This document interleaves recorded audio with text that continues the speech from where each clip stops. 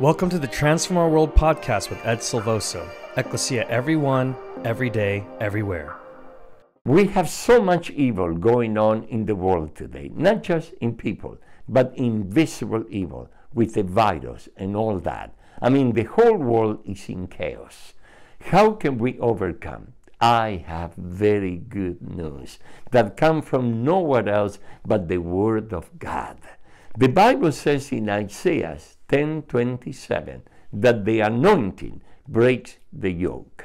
What is the anointing? The anointing is the breath of God in us. You see, when God breathed on Adam before he had any life, clay became a living creature.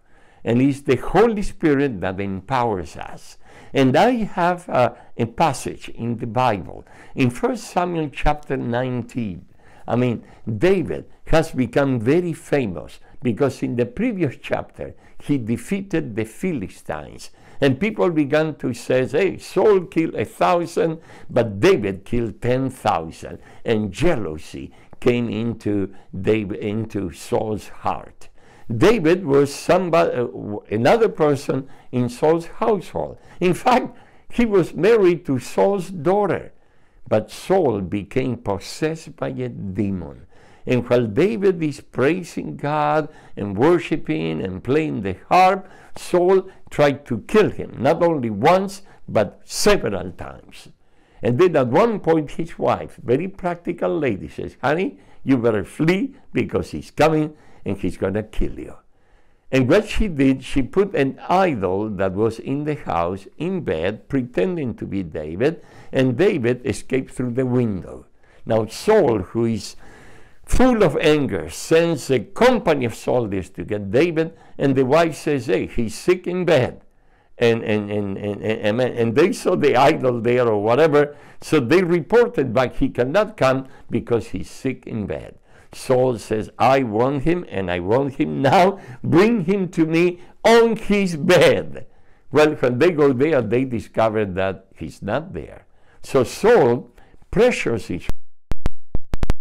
If he goes, very important point, David has gone to be with the prophet Samuel.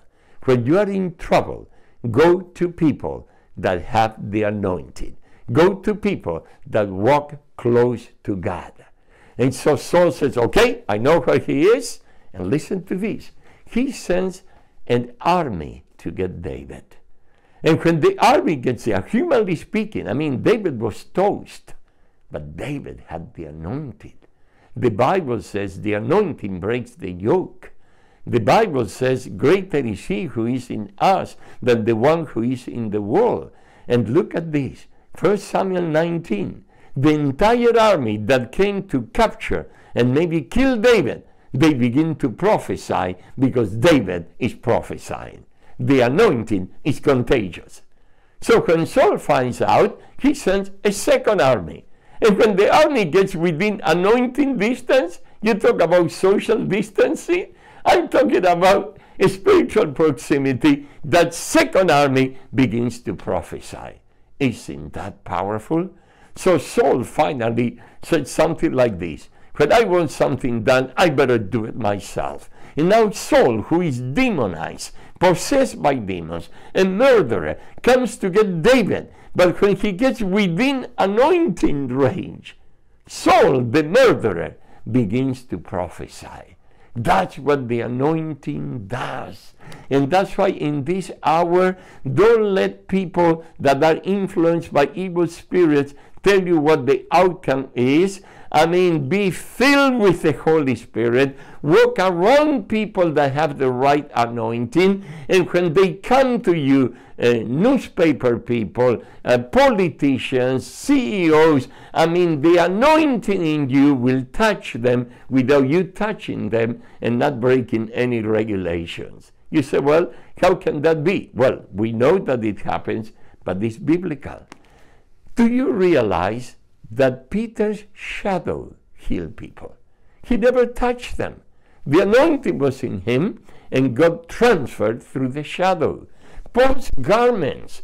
Paul was working, building tents, and the perspiration impregnated the garments, and the garments were taken to people, and they touched people, and those that were oppressed by demons got delivered, those that were ill got made well.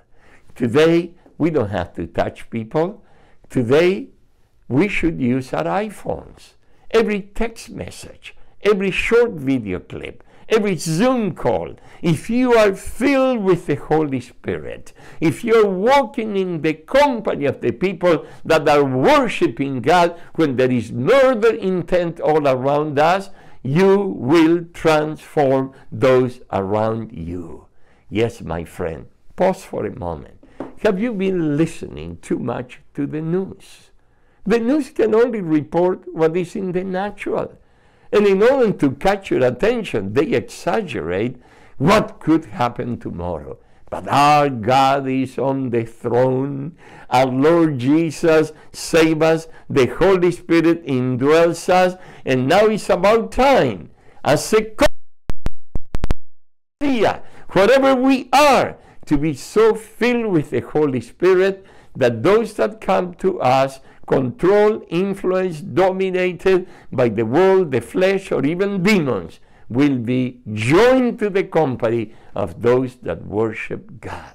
So Isaiah 10:27, the anointing of God breaks the yoke. Right now, pause and ask the Holy Spirit, fill me, fill me, fill me to the point of overflow, and then begin to prophesy and to glorify God and praise and worship and get your signals from God, and everybody and everything around you will be impacted. Let's do it. Thank you for listening to today's edition of the Transform Our World podcast with Ed Silvoso. Ecclesia everyone, every day, everywhere. We invite you to make your own home an ecclesia, a place where the presence and power of the Lord Jesus dwells every day. Then visit us at transformourworld.org or Ecclesia Everywhere on Facebook to join a massive movement of believers who are changing our world for the better, because it really is God's time for you, your family, your neighborhood, and nation.